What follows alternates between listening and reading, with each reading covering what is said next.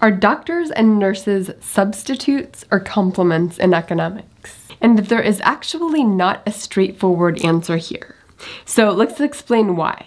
Now, the gist of this is that if you add nurses and that increases the productivity of doctors by doctors being able to offload some tasks to nurses, especially tasks that nurses may be better at, which might be the human-oriented tasks, such that the doctor can spend more time focusing on more technical tasks or more critical thinking sorts of tasks.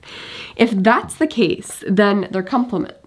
In which case you'd expect if you add more nurses, the doctor's salary will go up because the demand for the doctors will go up. However, on the other hand, if the nurses are sort of taking up tasks that the doctor once did, leaving the doctors with nothing else to do, then adding the nurses may actually reduce doctor salary by reducing the demand for doctors, because patients can get the same stuff done by just seeing more nurses on average, or having a higher percentage of their visit being taken care of by nurses.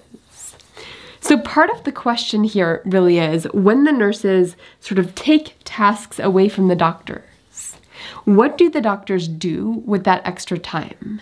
Is it more productive work? Or is it sort of more of the same, except they just have less demand because the nurses are taking up that demand? So let me summarize that.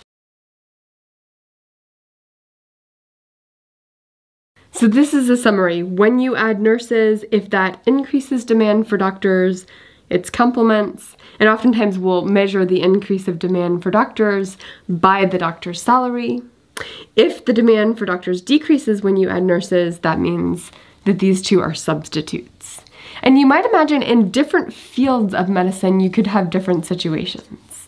Like maybe in the OBGYN, delivering babies, women's health sort of thing, maybe in that case, nurses are substitutes.